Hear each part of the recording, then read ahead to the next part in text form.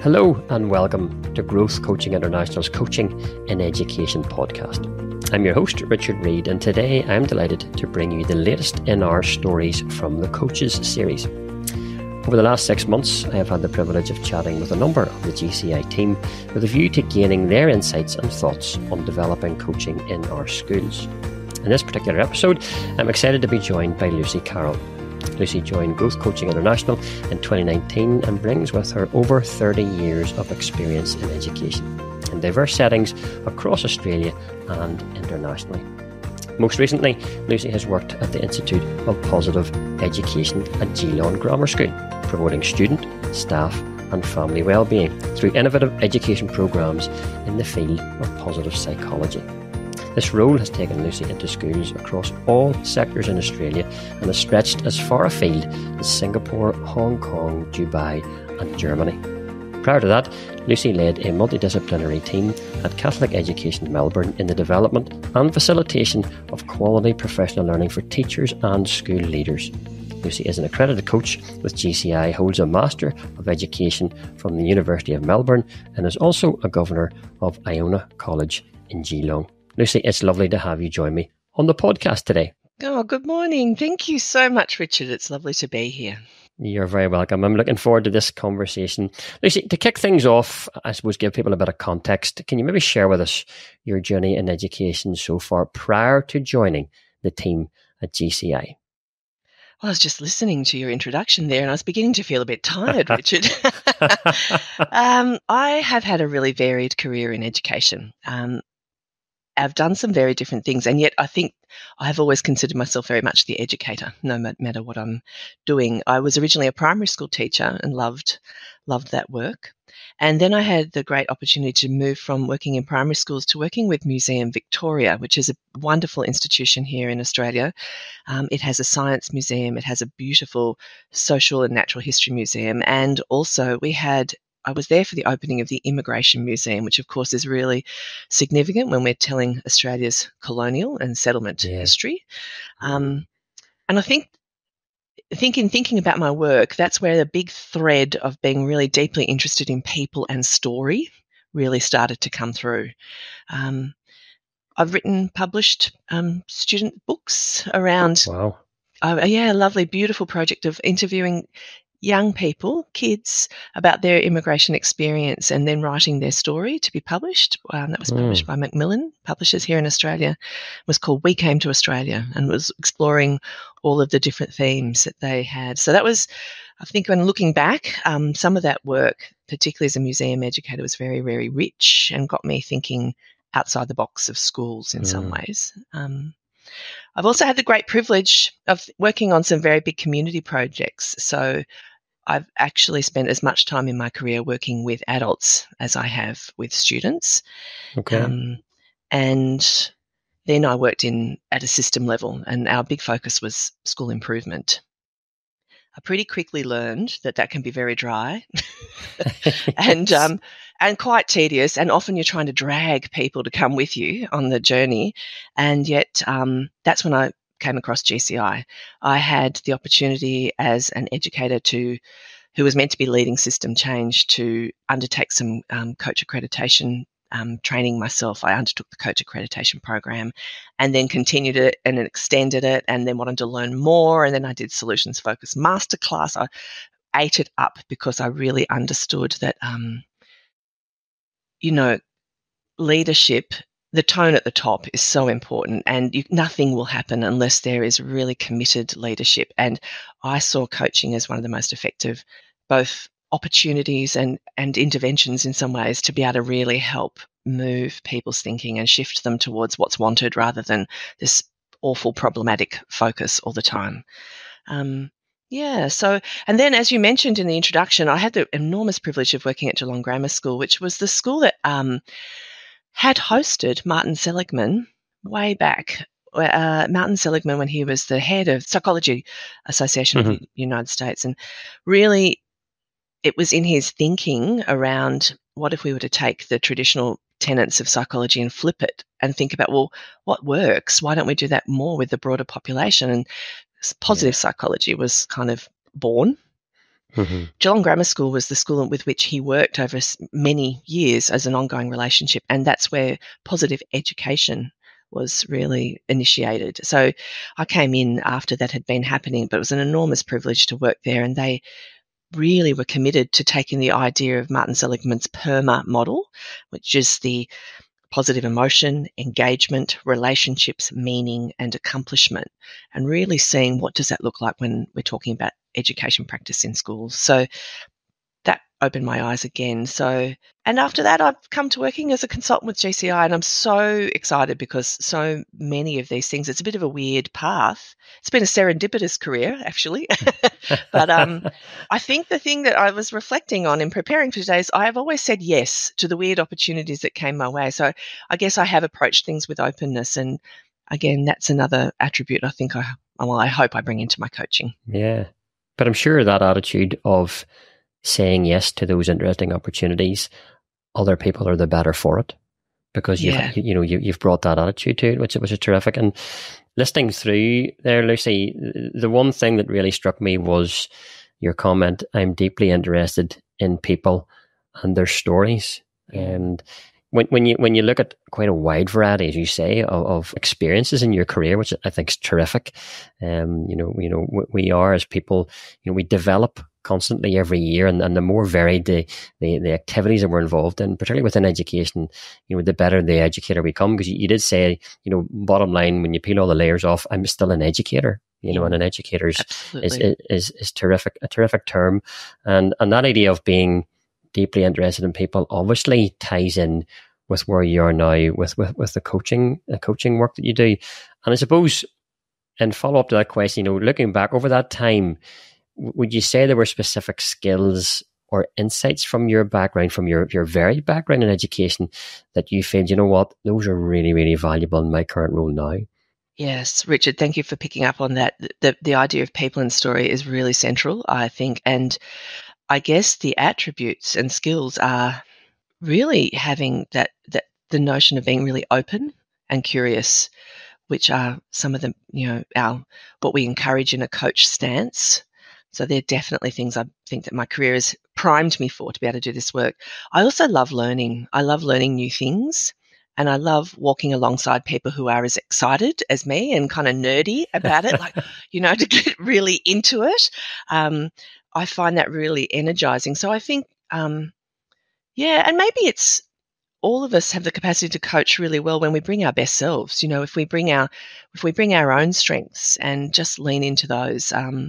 But I definitely think the dispositions of being open and curious and seeking growth in both myself, but also in that being my hope for others. And they really definitely align with coaching and a solutions-focused approach. I love that idea of, just boiling it down to, I love learning. As educators, that should be at the very core, I suppose, of who we are, and particularly as coaches. And it's encouraging to me, and it'll be encouraging to our listeners as well, Lucy, when we hear, one of GCI's coaches talking about seeking growth, yes, in other people, but also growth in yourself as a coach. I think sometimes, I know for me as a coach, quite often think, I didn't get that bit right, or I still need to improve on that. And you know what? That's okay, because we're constantly growing as coaches. And I think that's what we need to be sharing with other people out there who are trying to develop a coaching culture in their school, and they think, well, I haven't got there yet. And I don't actually think you ever do. I think the attitude is, we're, as you say, we love learning, we love growing as coaches. And I think if you can maintain that, I suppose, in your approach to coaching within whatever institution you're involved in, that's got to be a positive way of approaching it. As part of the coach training team, obviously that you're working with now within GCI, you obviously work with educators who are new to coaching. Maybe some folks arriving in and they simply are at square one, which is an exciting time for people. Is there one key coaching skill at that stage that you would say, listen, I really would emphasize this at the start, during the early stages of training? Richard, it's listening. Listening. It's as simple and as hard as that. Yeah. Simple and as hard as that. There is a real discipline in actively listening, and everything around our way we live our lives gets in the way of that. So Mm. it might seem obvious, and yet it takes a lot of practice, and it takes a lot of self-awareness to notice how you're showing up. I equate listening well with the work of John Gottman and that idea of when someone approaches us, they are making a bid for our attention, and we have a choice point there to be, how do we respond to that bid? If we can just listen, even if it's for the moment, to say, that sounds really important, I'd love to talk about it more, I haven't quite got the time right now, we've still turned towards that person. So we can build relationship through listening, we build understanding, and I think we build humility too, because it's actually an exercise in us putting ourselves aside for a little while. It's totally worth the effort listening. It fixes, it heals, it grows people, it makes space for other people. So I really think listening is the foundational skill upon which all of the other coaching skills and framework actually rest. Without the Yeah. listening, I don't think it's possible to coach well at all. I think you're right, Lucy. And I mean, personally, I would be right with you on that choice of skills, that listening is central to what we do as coaches. And if you think about all the other skills, they're extremely important, but they will fall flat if listening's not there. You know, so I'm right with you on that one. And I know that, you know, there's it sounds like it's such a simple thing, listening, and we all think we're actually fairly good at it. But once we get into the coach training, as you know, you're smiling at the moment, especially those, you know, educators who are coming in for the first time. I did this myself on my very first coach training back in 2008. I thought, I'm actually a fairly good listener. Yes, I reckon I would put myself up reasonably high there until I get into what deep listening actually meant. And then I realized, goodness, I have a long, long way to go. Yeah. But again, I think that's encouraging for folks to hear, you know, that, you know, what seems like a simple skill, you know, is just so central to everything that we do. But it is a skill that we can learn, a skill that we can develop. But wouldn't you agree? Absolutely. That's where the hope lies. And that's where the growth lies, that we can always pay attention. And that's what I think is so heartening about learning the skill of coaching, because it is a skill set that you can develop over time. And then the other discipline, I guess, or disposition, is that you're really tuned into self and have that focus to be present to others. Could you share, maybe, you know, thinking back over the last few years, you know, is there a success story where an educator's coaching journey has had a significant impact, not just on their own role, but also the learning experience of their students? I have a really recent story to share. Okay. I have been facilitating one of the GCI Introduction to Leadership coaching courses in a school. I love doing both those courses where we do them open for the public, as well as where we do them in-house on site in the school. And this school had opted to have the 2 days of the course spread out over a week, which was terrific because people had time for the ideas to percolate. And also I had challenged them as they were leaving day one to say, I want you to look for the coachable moments. Go find them, see if you can notice them. Yes. So this one particular teacher had really taken that on board, and she was looking for coachable moments everywhere. And she then shared a scenario with us when we regathered on day 2. Her role is she's in a secondary school, and her role is to manage the student leadership programs where they do sort of community-based work. So she had been out visiting a primary school with her senior secondary students, and they had an activity that the senior students were leading with the younger kids, and a couple of the younger kids were going pretty off track. The senior kids were getting a bit frustrated and thinking, I'm never asked to be here anyway, this sort of thing. And there was one kid being quite dysregulated. And it was impacting how everyone was experiencing what was meant to be a lovely program. So she said, okay, this is all not going well. And she thought, well, perhaps it's a coachable moment. And she gave us the example that she paused in listening to the senior secondary kids saying, this is not working, I don't want to be here.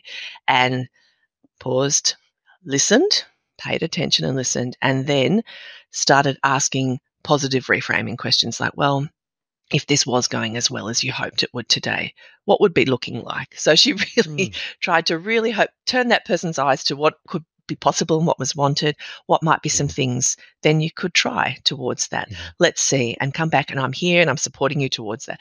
So it was fantastic because in some ways it was like a coach coaching someone else and who then needed to go and coach somebody else. Yes.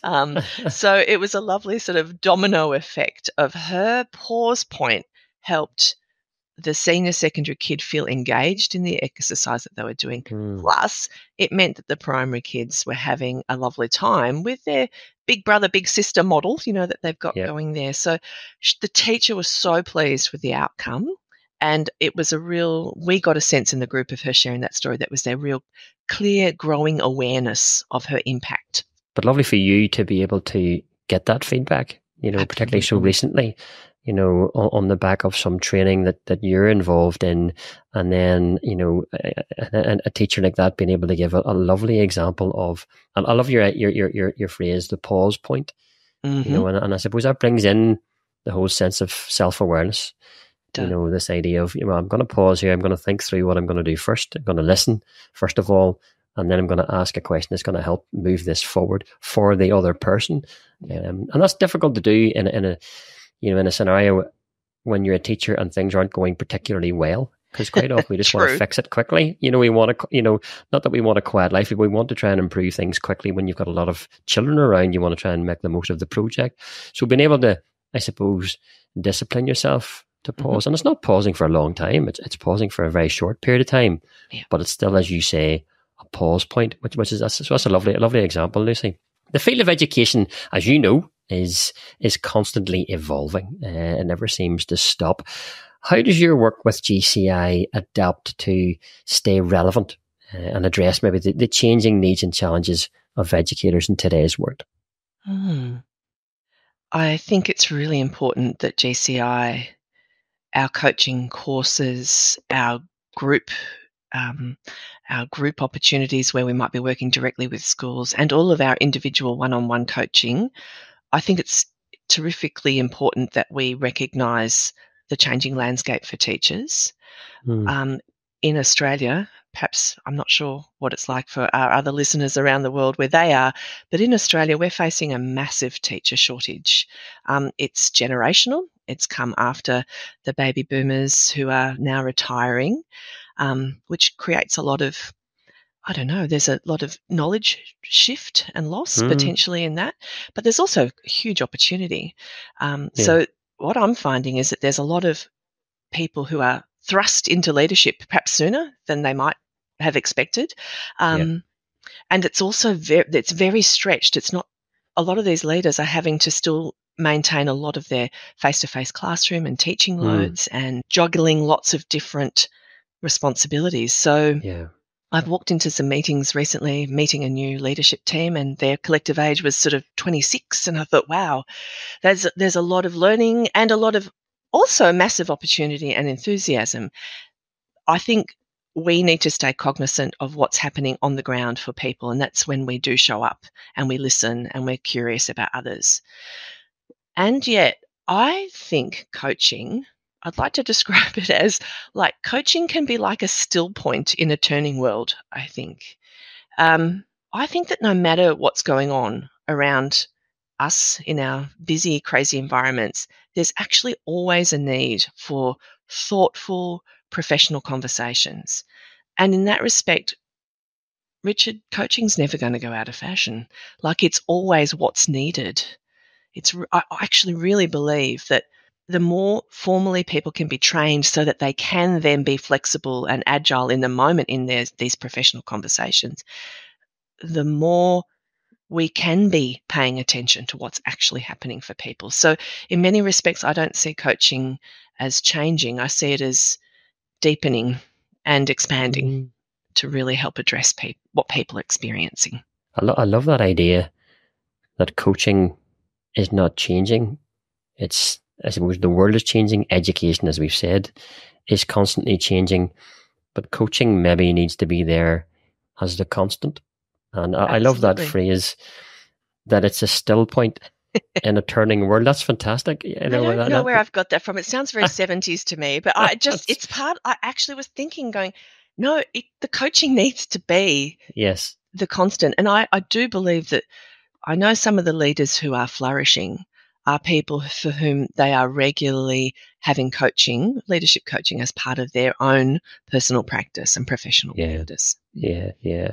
Because the role, I mean, speaking from experience, the role of headship, it doesn't allow for still points. It just doesn't really lend itself to that, unfortunately. And that's where, if there is coaching available for a head, a principal, then that's invaluable. You need to grasp that with both hands.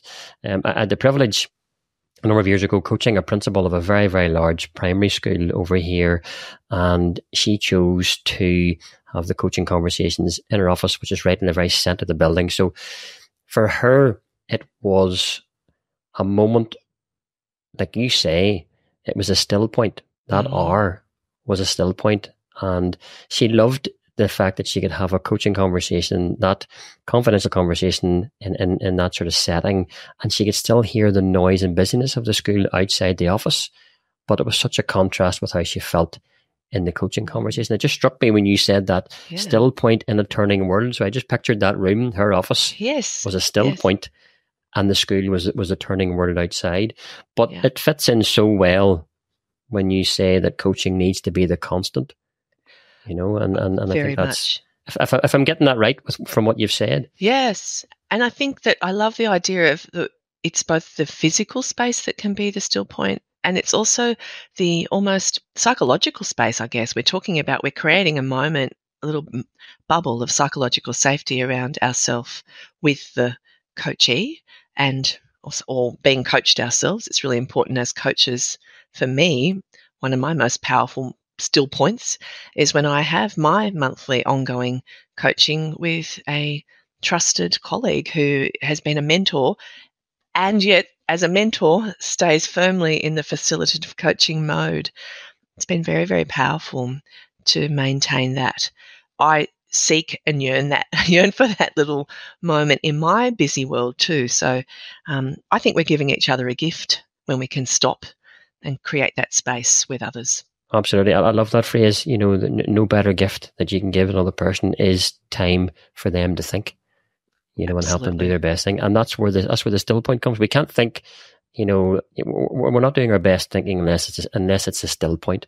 So as coaches, we're facilitating a still point, generating a still point, which is, we could be writing a paper by the end of this podcast, Lucy, on a whole new thing, which is terrific. It's terrific.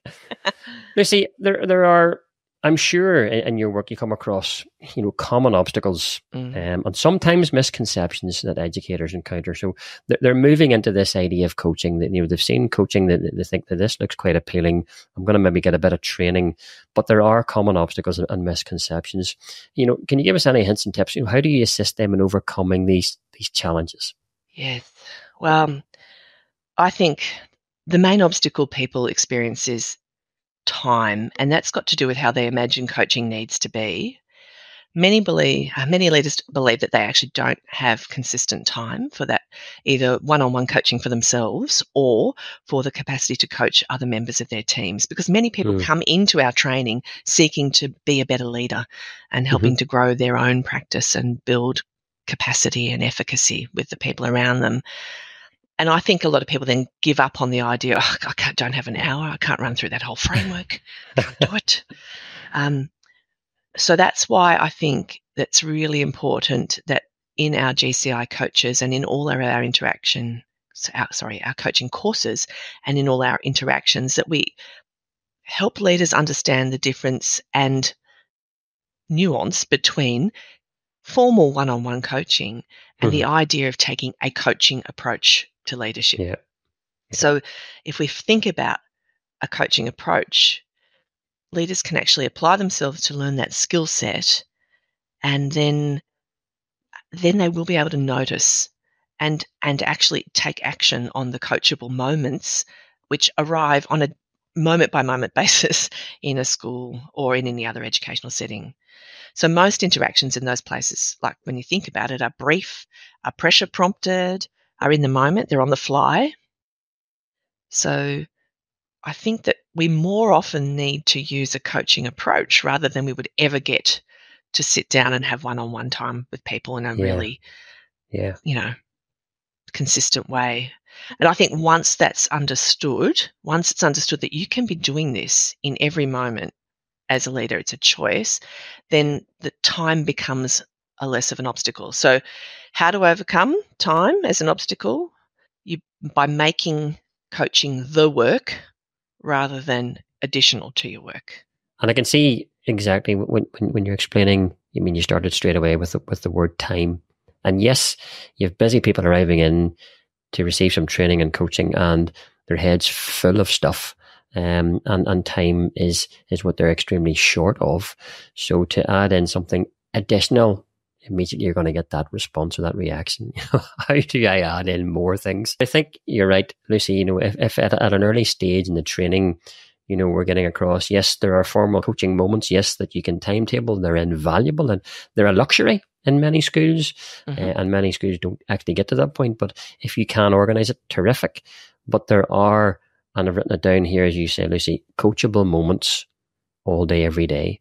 Yeah. So from the minute you get out of your car, walk across the car park, or whether you get trained to work, walk to work, whatever it might be, from the first person that you meet until the last person that you say cheerio to in that school, and that school day, that busy day, there will be coachable moments present themselves. Yeah.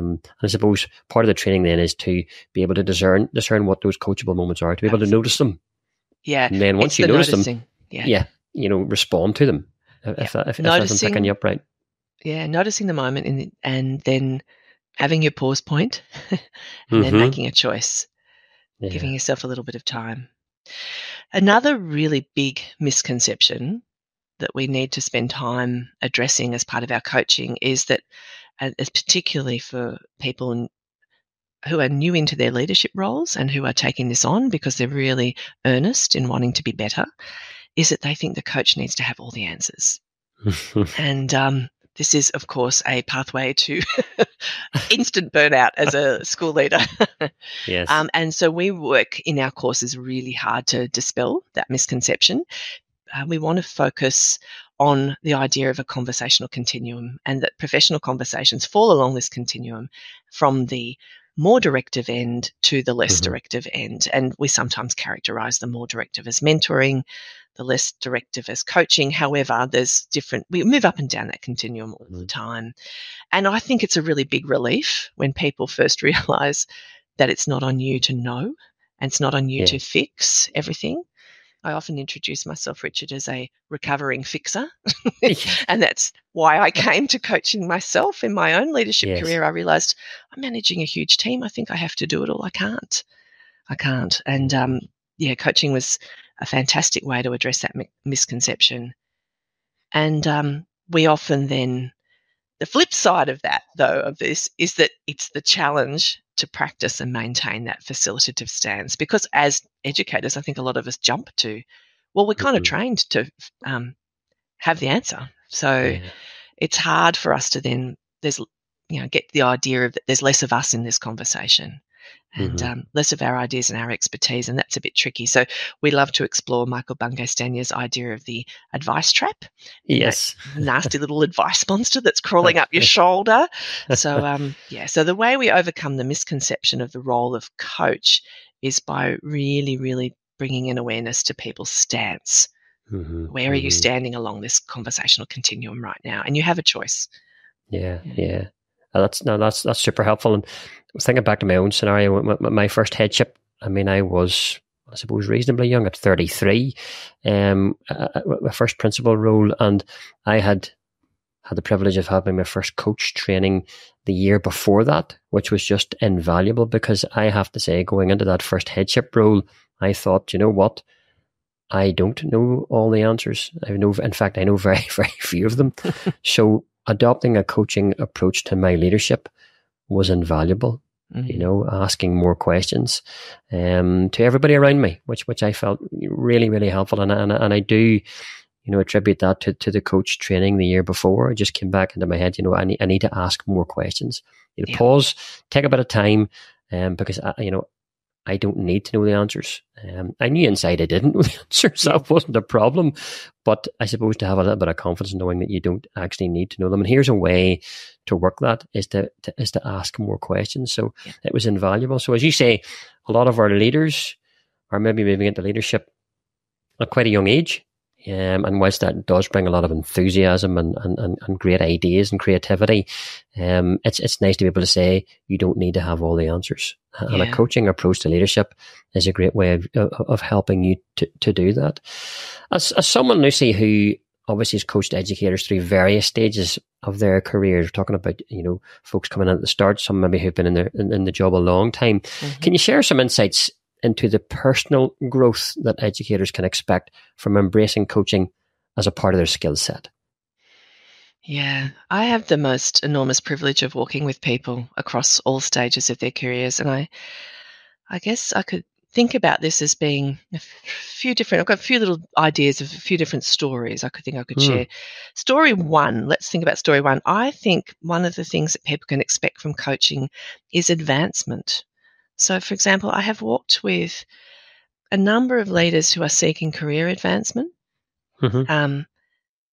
Through coaching, we've addressed their aspirations and also what their stumbling blocks are. They're also way more aware of their stumbling blocks than they are of what their strengths might be. So that's important for me in my work with them, is to amplify their strengths. And I have been witness to people and their deliberate leadership actions leading them to successfully gaining appointments that they're seeking. So either a new role or for many people, it's sort of advancement in their career. And I'm particularly excited, Richard, as a woman in the mature end of my career, I'm very happy and really quite determined to make sure I amplify women's pathways in their profession. So I really love seeing women flourish and step forward in that way. So people can expect advancement if that's what they're seeking and they're really deliberate around their work. Another story of what people can expect from coaching, I think I've labelled this deficit, but this is one of those situations where sometimes the people I have worked with, and I'm not sure about in your practice, but they've been made to come to coaching. They've been identified as someone who's problematic on staff and they've been made to come. And it's a performance issue that, quite frankly, is probably not being well handled at the school, and it's not fair, really. So I always have a bit of an affinity for these people. They're being forced into that situation.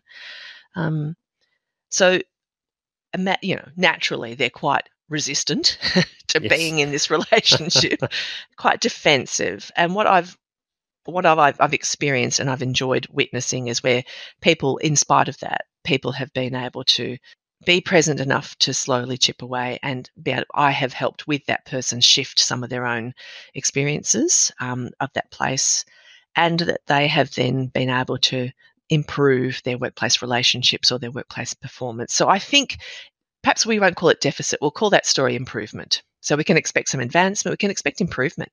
And I think there is a bit of a shadow side there, though, that I think it's really important that schools make sure that coaching's not seen as something that's done to somebody. It really needs to be, choice and agency. And story three is one I'm thinking particularly of somebody that I've been working with over time, who's a terrific gentleman, really thoughtful educator. And so this story is about self-awareness. So I think one of the things people can expect from coaching is a growth in self-awareness. And this leader has suddenly faced a change in his circumstances in the workplace and has increased his coaching sessions for a period of time, not for long, but he really wanted a sounding board.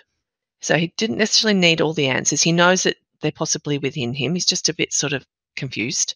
Yep. So he sought coaching out as a trusted sounding board, just to have a place that's not work colleagues, a bit of a safer place to just test out some ideas. So I think story three is all about people can expect a safe place, a place for themselves to grow and really move forward. So I guess the result of coaching for people is increased self-awareness and that personal responsibility that does lead, I see, often to a sense of accomplishment. And that might be big things, or it might be just the little things that people are really noticing that growth in themselves.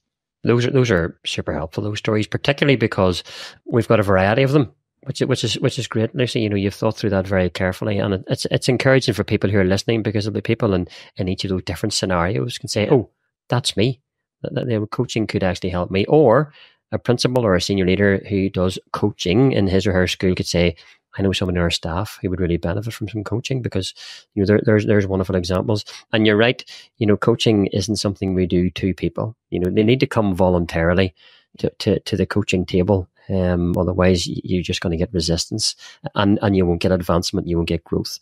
And I think that's clear. So it's good to clarify that for people, particularly those who are listening. And just as a final question, Lucy, and I love this question, what do you think might be, and I underline the word might be, the next big thing in coaching and education? Well, as a sort of this is a bit counter to the idea of coaching being the still point in some ways. I think the next big thing is coaching and more of it. And I'm actually quite particularly interested, coming out of my work with the Institute of Positive Education, is that idea of coaching, supporting people in their wellbeing.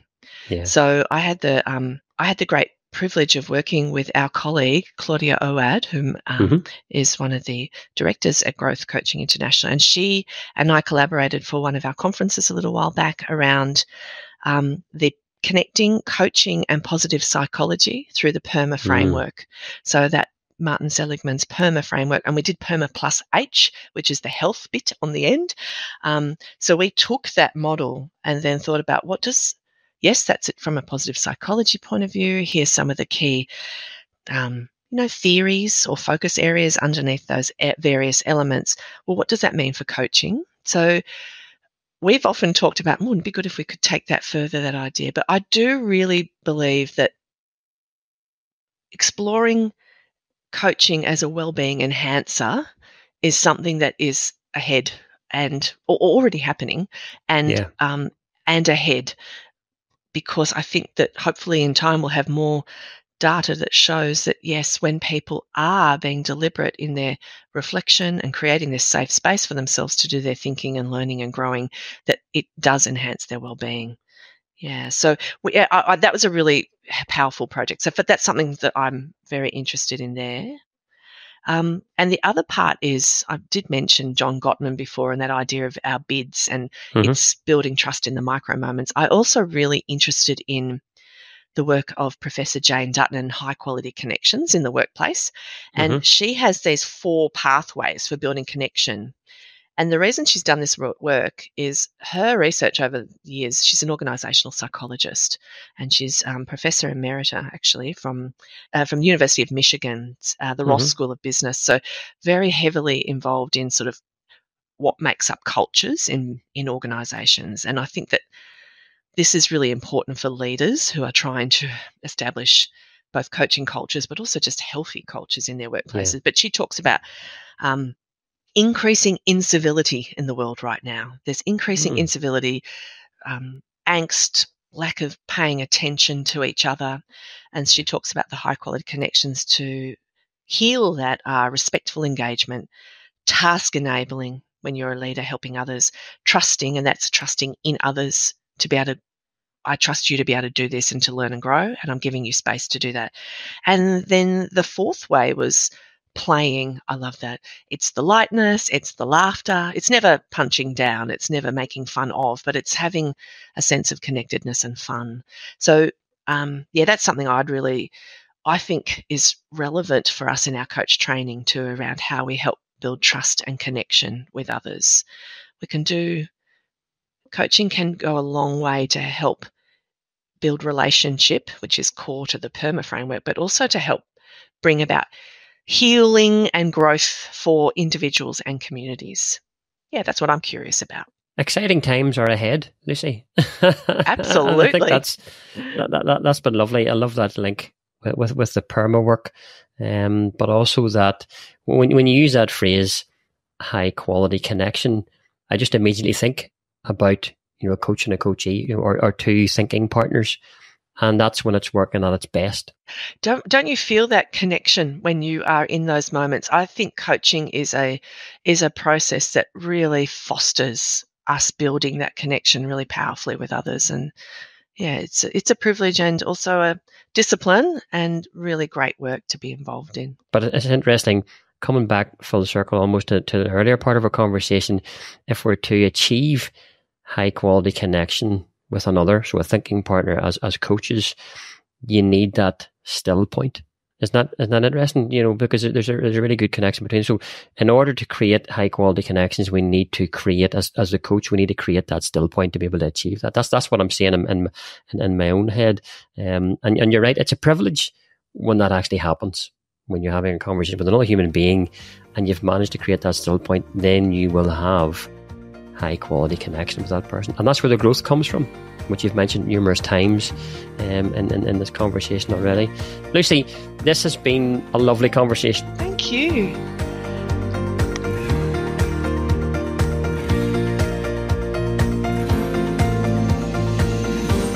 Thank you so much for giving up your time to join me on the podcast. Oh, Richard, it's been a pleasure. It's been just lovely, genuinely mean that.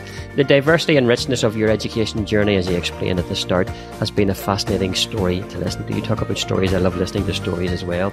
You have certainly got me thinking about the connection between positive psychology and coaching, which has been very, very helpful. And I'm quite sure that you've stirred up a lot of interest in our listeners. And on that note, if you have been listening in and you'd like to find out some more information about the work of the GCI team, please do check out our website, where there is free access to a significant number of articles as well as further podcast episodes. And if you'd like to subscribe to our popular e-publications, Coach Ed Update and Insights, you can do so from the homepage of the website. For now, I've been your host, Richard Reid, and I look forward to joining you on the next episode of Coaching and Education, where theory and good intentions meet reality.